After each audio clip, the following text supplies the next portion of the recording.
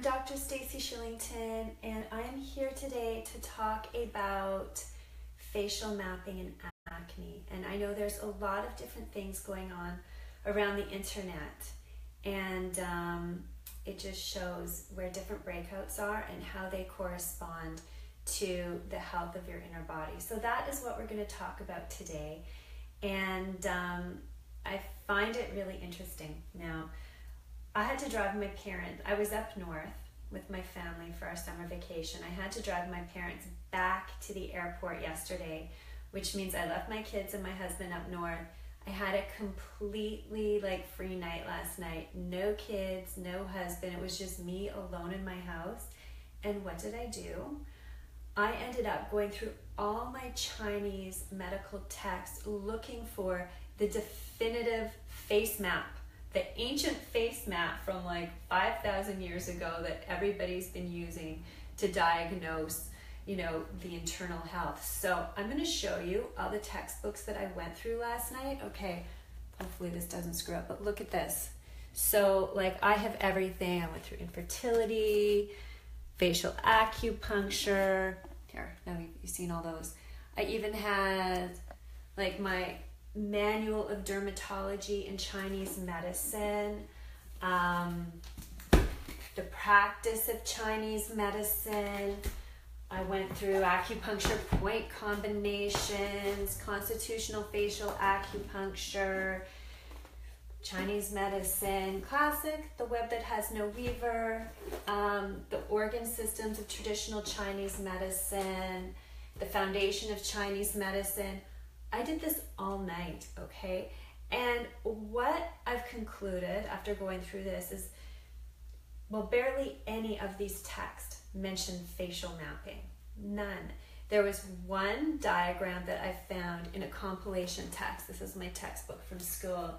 And there's one diagram of a face with facial mapping in it. What I did learn is that in Chinese medicine, they typically diagnose based on the color of the skin, whether it's really white, which means it's pale and there's a deficiency in the body, or if it's really red and inflamed, there's heat in the body. So Chinese diagnose mostly on the color, not necessarily where blemishes are located. But there is this one diagram, and it is from an ancient text called the Su Wen, which of course I've never read and I will never read. But it's interesting to look at it because I compared this facial map with some of the more popular ones out on the internet. And I also compared it with my clinical experience, what I've seen in acne patients over the last 10 years. And I think that this diagram is actually, there's some really, there's some things that really make a lot of sense. So let's go through. On your face, when you have acne, what is it telling you according to ancient Chinese texts? So the forehead. The forehead is the area that's connected to the heart. And when you talk about the heart in Chinese medicine, you talk about the state of the mind. You talk about stress, anxiety, insomnia. These are all factors that contribute to acne that's on the forehead. And I see this now. Often I see acne on the forehead when there's a teenager, somebody who's in their teens, in their early 20s, and their hormones are imbalanced still. So we're waiting for everything to calm down. Usually it's a dietary fix. The acne is typically not cystic, it's more surface. And I guess these kids might be stressed too. I don't know, but in Chinese medicine, heart, stress, acne. Okay, so I'm not really excited, and I'm not really just focusing my diagnosis of forehead acne based on Chinese medicine yet. I find it's more teen, more early 20s. Then on the right side of the cheek is the lung. And this is associated with allergies, asthma, respiratory illnesses, or conditions, or smoking. So specifically acne on the right cheek. This is what the texts say. This is what a lot of the face maps on the internet say. Do I really see? I don't really see that in my practice. But I do notice, and on the left side of the cheek, which is the liver, I do see acne on the cheeks often. And the way that I treat it is I treat it for liver. So right and left, I always treat liver. And it's usually, again, not cystic. It's usually more surface.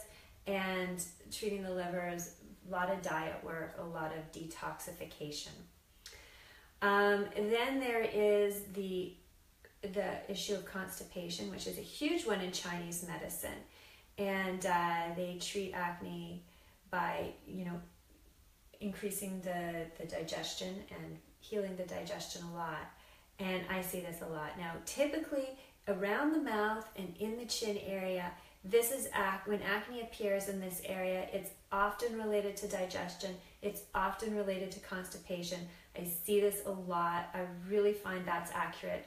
When I treat the constipation, that acne will go away. So that I see a lot. And then, of course, the kidney area, which is right here. And this, as women, if we have acne in this area, we know it's hormonal, it's deep, it's cystic, it's painful. It often correlates with our cycles. So jawline acne is hormonal. So that is basically it in a nutshell. And so I'm just going to go over it again really quickly. So if you have acne here, according to Chinese medicine, that is the kidneys. And that is also hormonal because the kidneys regulate reproduction in Chinese medicine. So often there could be menstrual dysregularities. There could be a PCOS, which is polycystic ovarian syndrome. And so balancing the hormones is what we need to address acne in this area.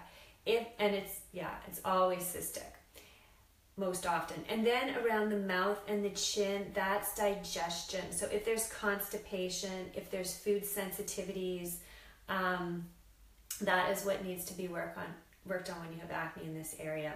And then acne on the cheeks, this is more liver. So again, not often cystic, more surface acne. And this often has to be addressed by cleansing the body and detoxing. And also in between the eyebrows, if there's blemishes in this area, this as well relates to the liver detoxing and cleansing. And in terms of the forehead, I'm out on that one. The ancient Chinese text says that it relates to the heart.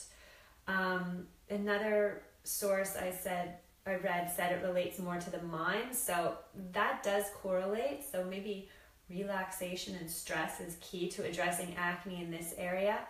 I've always seen it in younger people and address it by, cleaning up their diet, getting rid of a lot of sugar, a lot of bad fats, and getting rid of chocolate and dairy will clear up more of this area.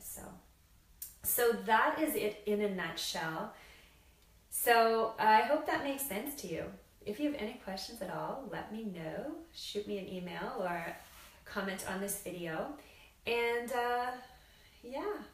if you want more information, check out my website, www.naturopathicbeauty.com.